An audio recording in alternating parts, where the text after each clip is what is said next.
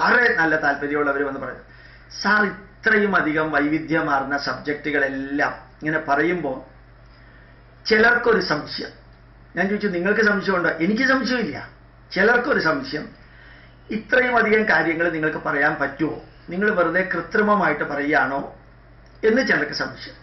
അപ്പം ഞാൻ പറഞ്ഞു, ഏത് കാര്യം ഞാൻ പറയുമ്പോഴും ഞാൻ സംഗീതത്തെക്കുറിച്ച് പറഞ്ഞിട്ടില്ല, ഞാൻ നൃത്തത്തെക്കുറിച്ച് പറഞ്ഞിട്ടില്ല, വാസ്തുവിനെക്കുറിച്ചുള്ള അന്ധവിശ്വാസത്തെക്കുറിച്ചേ പറഞ്ഞിട്ടുള്ളൂ, അതിൻ്റെ ഡീപ്പ് പറഞ്ഞിട്ടില്ല. കാരണം എനിക്ക് സംഗീതം അറിഞ്ഞൂടാ, എനിക്കറിയാത്ത വിഷയമായ സംഗീതത്തെക്കുറിച്ച് ഞാൻ പറയില്ല. അതേസമയത്ത് ശാർങ്ങധരന്റെ സംഗീത രത്നാകരത്തിലെ കൊട്ടേഷൻ ഞാൻ എടുക്കാറുണ്ട്, സംഗീതത്തെക്കുറിച്ചല്ല ഞാൻ പറയുന്നത്. അതുപോലെ ഭരതമുനിയുടെ നാട്യശാസ്ത്രം പുസ്തകം എൻ്റെ കയ്യിലുണ്ട്, ഞാനത് വായിച്ചിട്ടുണ്ട്. പക്ഷെ വായിച്ചു കിട്ടിയ അറിവ് കൊണ്ട് പഠിച്ചു കിട്ടിയ അറിവ് ആവില്ല, അതുകൊണ്ട് ഞാൻ പറയാറില്ല. എനിക്ക് അറിയാത്ത വിഷയത്തെക്കുറിച്ച് ഞാൻ പറയാറില്ല. അറിയാത്ത വിഷയമാണെങ്കിൽ, ഒരു ചെറിയ സബ്ജക്റ്റ് ആണെങ്കിൽ നല്ലവണ്ണം പഠിച്ചിട്ടേ പറയാറുള്ളൂ. ചിലപ്പോൾ ചില തെറ്റുകൾ വന്നിരിക്കാം, മനുഷ്യ സഹജമായിട്ടുള്ള തെറ്റുകൾ വന്നു എന്ന് വരാം. എങ്കിലും ഒന്ന് പറയാൻ ഞാൻ ആഗ്രഹിക്കുന്നു. ഈ 6ാം ക്ലാസ് മുതൽക്ക് ഞാൻ വേദം പഠിക്കാൻ തുടങ്ങിയതാണ്. അപ്പോൾ വേദം എൻ്റെ ജീവിതത്തിൻ്റെ ഭാഗമാണ്. പിന്നെ ഹൈദരാബാദിൽ PhD ചെയ്ത് തിരിച്ചു വന്നപ്പോൾ 6ാം ക്ലാസ് മുതൽക്ക് എന്നെ വേദം പഠിച്ച ശ്രീരാമശാസ്ത്രി എന്ന് പറയുന്ന ഒരാളാണ്. ഞാൻ പിന്നെ തിരുവനന്തപുരത്തേക്ക് ഹൈദരാബാദിൽ നിന്ന് വന്നു കഴിഞ്ഞപ്പോഴത്തേക്ക് എന്നെ വേദം പഠിപ്പിച്ചത് ഗോപാല ഘനപാടികൾ എന്ന് പറയുന്ന വേദപണ്ഡിതരാണ്. തിരുവിതാംകൂർ മഹാരാജാവിൽ നിന്ന് സ്വർണ്ണ വളയം കിട്ടിയ ആളാണ്. അപ്പൊ വേദം എൻ്റെ പഠന ഭാഷയാണ്. മാത്രമല്ല, ഞാൻ MSc എടുത്തിരിക്കുന്ന പ്ലാന്റ് പ്രോഡക്ട്സ് ലിപ്പിഡ്സ് ആണ്. അപ്പൊ ഞാൻ കൊഴുപ്പിനെ കുറിച്ചും പ്ലാന്റ് പ്രോഡക്റ്റിനെ കുറിച്ചും സസ്യാഹാരത്തെക്കുറിച്ചും എല്ലാം പറയുമ്പോൾ അതിൻ്റെ MSc സബ്ജക്റ്റാണ്. അതുപോലെ രണ്ടാമതൊരു MSc എടുത്തു, ഫാർമസ്യൂട്ടിക്കൽ കെമിസ്ട്രി. എല്ലാ മെഡിസിനെ കുറിച്ചും അതിനകത്ത് പഠിക്കാനുണ്ട്. അതുപോലെ ബയോകെമിസ്ട്രിയും അതിൻ്റെ ഭാഗമാണ്. അപ്പൊ ഞാൻ ബയോകെമിസ്ട്രി ആചാരങ്ങളും ബയോകെമിസ്ട്രിയും ചേർത്ത് പറയുമ്പോൾ അതെന്റെ വിഷയമാണ്. മരുന്നുകളുടെ ഗുണദോഷം പറയുമ്പോൾ അതെന്റെ വിഷയമാണ്. കൊളസ്ട്രോളിനെ കുറിച്ചും എല്ലാം ഞാൻ പറയുമ്പോൾ എൻ്റെ ബയോകെമിസ്ട്രിയുടെ വിഷയമാണത്. Industrial sociology 3ാമത്തെ post graduate degree എടുത്തു. ഈ മതങ്ങൾ, ഇസ്ലാം മതത്തെക്കുറിച്ചും ക്രിസ്ത്യൻ മതത്തെക്കുറിച്ചും ഹിന്ദു ധർമ്മത്തെക്കുറിച്ചും ഭാരതത്തിന്റെ കൾച്ചറിനെ കുറിച്ചും സോഷ്യോളജിയിൽ 2 വർഷം 18 പേപ്പറാണ് പഠിക്കാനുള്ളത്. അപ്പൊ ഞാൻ മറ്റ് മതങ്ങളെക്കുറിച്ച് പറയുന്നതും സോഷ്യൽ സ്റ്റാറ്റസ്, ആന്ത്രോപോളജി ഇതൊക്കെ പറയുന്നതും എൻ്റെ MA ഡിഗ്രിയുടെ ഭാഗമാണ്. അത് ഞാൻ തന്നെത്താനെ ഉണ്ടാക്കി പറയല്ല, പരീക്ഷയ്ക്ക് നല്ല മാർക്കോടുകൂടി പാസ്സാവുന്ന എൻ്റെ സബ്ജക്റ്റാണത്. അതേപോലെ തന്നെ മാനസ ഗംഗോത്രിയിൽ മൈസൂർ യൂണിവേഴ്സിറ്റിയിൽ ചെന്നിട്ട് ജേർണലിസത്തിന്റെ ടോപ്പ് ഡിപ്ലോമ എടുത്തിട്ടാണ് ഞാൻ വന്നത്. അപ്പൊ ഞാൻ ജേർണലിസത്തെക്കുറിച്ചും പത്രമാധ്യമങ്ങളെക്കുറിച്ച് പറയുന്നതും എൻ്റെ തലയിൽ ഉദിക്കുന്ന ചില തോന്നലുകളല്ല. എന്താണോ ജേർണലിസം അത് വളരെ വ്യക്തമായിട്ട് യൂണിവേഴ്സിറ്റിയിൽ പഠിച്ച് പരീക്ഷ എഴുതി പാസ്സായിട്ട് വന്നിരിക്കുന്നതാണ്. എൻ്റെ PhD ബയോകെമിസ്ട്രിയിലാണ്. ഞാൻ ഹൈദരാബാദിൽ 623 ദിവസം കൊണ്ട് PhD കംപ്ലീറ്റ് ചെയ്തു. ഇന്റർനാഷണൽ ലെവലിൽ 7-8 പേപ്പറും നാഷണൽ ലെവലിൽ 6-7 പേപ്പറും പബ്ലിഷ് ചെയ്തിട്ടാണ് PhD തീസിസ് എഴുതിയത്. അപ്പോൾ PhDയിൽ ബയോകെമിസ്ട്രിയാണ്, പ്ലാന്റ് ബയോകെമിസ്ട്രിയും ആനിമൽ ബയോകെമിസ്ട്രിയുടെയും കമ്പാരിസണോട് കൂടി ചേർത്തിട്ടാണ്. യൂണിവേഴ്സിറ്റി ഓഫ് ആൽബർട്ട കാനഡയിൽ 1 വർഷം ഉണ്ടായിരുന്നു, പ്യൂർ ബയോകെമിസ്ട്രി ആയിരുന്നു എൻ്റെ സബ്ജക്റ്റ്. അതുപോലെ തന്നെ അമേരിക്കയിലെ ഒത്തിരി യൂണിവേഴ്സിറ്റികളിൽ ക്ലാസ് എടുക്കാൻ ഭാഗ്യം കിട്ടിയിട്ടുണ്ട്. 10 ദിവസം 20 ദിവസം വർക്ക് ചെയ്യാനും ഭാഗ്യം കിട്ടിയിട്ടുണ്ട്. അപ്പൊ എൻ്റെ സബ്ജക്റ്റാണത്. പിന്നെ സംസ്കൃതം നല്ലവണ്ണം പഠിച്ച് അതിലെല്ലാ പൈതൃക ഗ്രന്ഥങ്ങളും പഠിച്ച് ഞാൻ ശങ്കരാചാര്യ യൂണിവേഴ്സിറ്റിയിലേക്ക് 2ാമത്തെ PhDക്ക് തീസിസ് സബ്മിറ്റ് ചെയ്തു. അത് ഇവാലുവേറ്റ് ചെയ്യാൻ ആരുമില്ല എന്ന് പറഞ്ഞിട്ട് ഇപ്പോഴും അവിടെ കിടക്കാണ്. അപ്പൊ സെൻട്രൽ മിനിസ്ട്രി നേരിട്ട് UGC വഴിക്ക് ദേശീയ സംസ്കൃത വിദ്യാപീഠത്തിലൂടെ UGC എനിക്ക് ഡോക്ടർ ഓഫ് ലിറ്ററേച്ചർ നൽകി.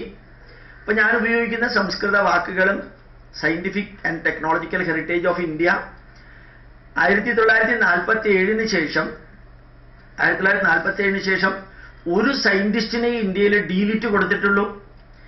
ആ ഡീലിറ്റ് വാങ്ങിക്കാൻ ഭാഗ്യം കിട്ടിയ ആളാണ് ഞാൻ. അത് വലിയൊരു പ്രോജക്റ്റ് ആയിട്ടാണ് എനിക്ക് ഡീലിറ്റ് തന്നത്. 8 സ്റ്റെപ്പ് ഉണ്ടായിരുന്നു.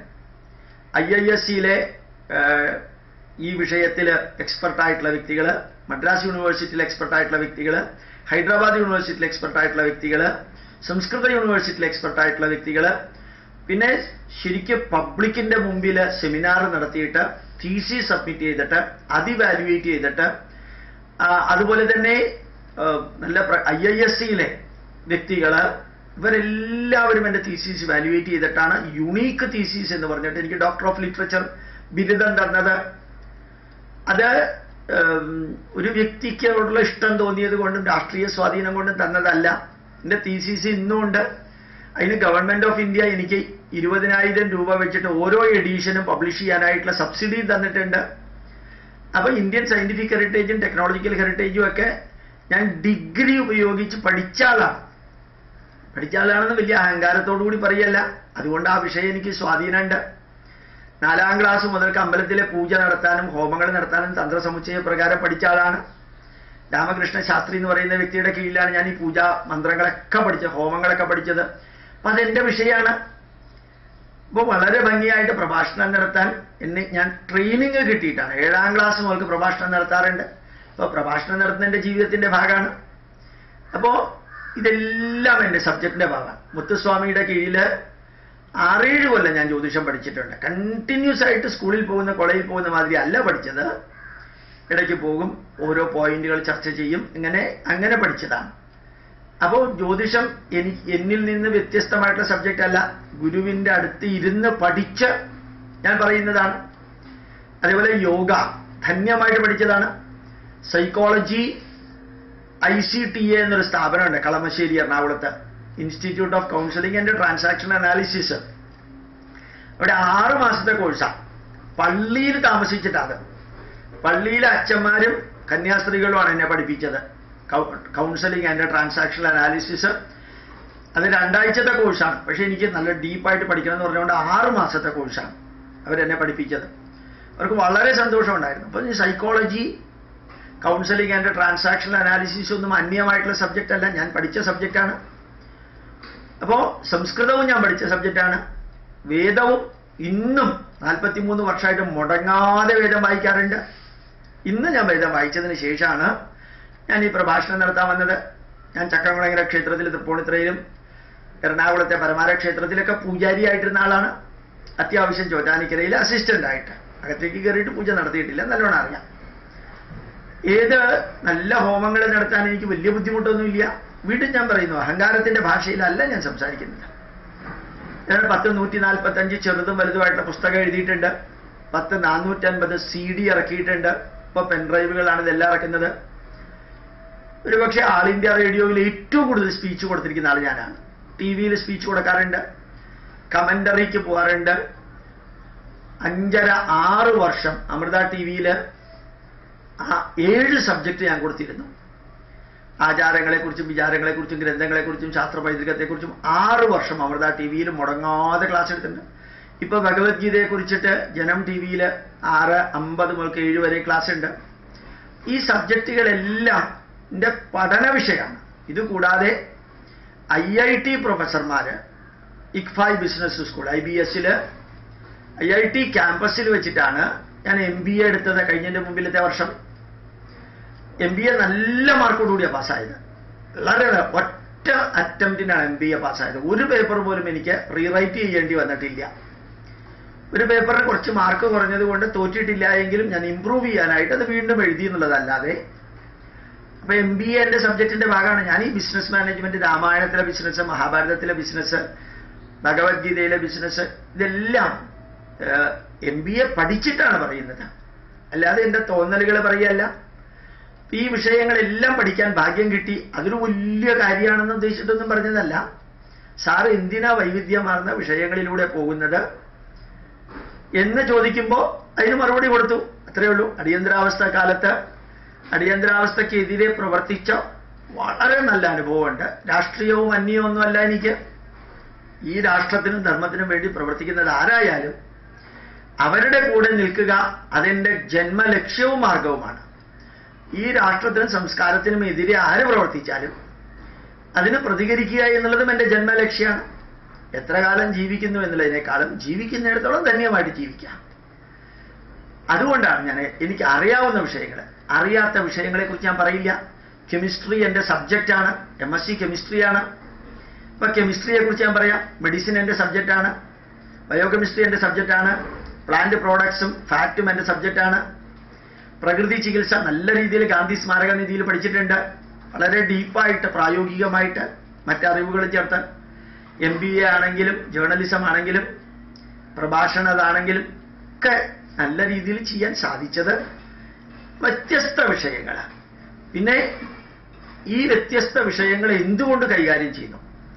ഇതൊന്നും വ്യത്യസ്ത വിഷയമല്ല. രാഷ്ട്രവും ധർമ്മവും എടുക്കുമ്പോൾ ഇതെല്ലാം ഇമ്പോർട്ടൻ്റ് ആണ്. ഒറ്റ ലക്ഷ്യമെടുക്കാം, എൻ്റെ രാഷ്ട്രം, എൻ്റെ ധർമ്മം, എൻ്റെ സംസ്കാരം. അതിന് മെഡിസിൻസ് അതിൻ്റെ മിസ്യൂട്ടിലൈസേഷൻ വിഷയമാണ്, ഫുഡ് വിഷയമാണ്. ഇപ്പം നമ്മൾ ഇന്ന് നോക്കാനുള്ളത് രാഷ്ട്രം, ജനത, ജീവിതം, ഇതിൽ ബന്ധമില്ലാത്ത ഒരു സബ്ജക്റ്റും ഇല്ല. പൊളിറ്റിക്സ് രാഷ്ട്രവുമായിട്ട് ബന്ധപ്പെട്ടതല്ലേ? ധർമ്മവുമായിട്ട് ബന്ധപ്പെട്ടതല്ലേ പൊളിറ്റിക്സ്? ജേർണലിസം രാഷ്ട്രവുമായിട്ട് ബന്ധപ്പെട്ടതല്ലേ? പിന്നെ എത്രയോ വ്യക്തികൾക്ക് നമുക്ക് ISO, നമ്മുടെ institute, Indian institute of scientific ഹെറിറ്റേജിന് ISO 9001 ഉണ്ട്. ആ ISO മുഴുവനും പഠിച്ചിട്ടാണ് നമ്മുടെ ഇൻസ്റ്റിറ്റ്യൂട്ടിൽ ഇംപ്ലിമെന്റ് ചെയ്തത്. സ്കൂളിനുണ്ട്, നാഷണൽ ഹെറിറ്റേജ് സെന്ററിനുണ്ട്, ഒക്കെ ISO 9001 ഉണ്ട്. ISO പഠിച്ചിട്ട് കേരള യൂണിവേഴ്സിറ്റിയിൽ ഞാൻ ISO ആയിട്ട് ബന്ധപ്പെട്ട ക്ലാസ് എടുത്ത ആളാണ്. പുതിയ സബ്ജക്റ്റ് ഒന്നുമല്ല എനിക്കത്. അപ്പോൾ ടീച്ചേഴ്സിന് ക്ലാസ് എടുക്കാറുണ്ട്. അപ്പോൾ ഹ്യൂമൻ സ്കിൽ ഡെവലപ്മെന്റ് എൻ്റെ ജീവിതത്തിന്റെ ഭാഗമാണ്. ഇതെല്ലാം കുറേ പഠിച്ചതുകൊണ്ടാണ് ഞാൻ എല്ലാ വിഷയങ്ങളും കൈകാര്യം ചെയ്യുന്നത്.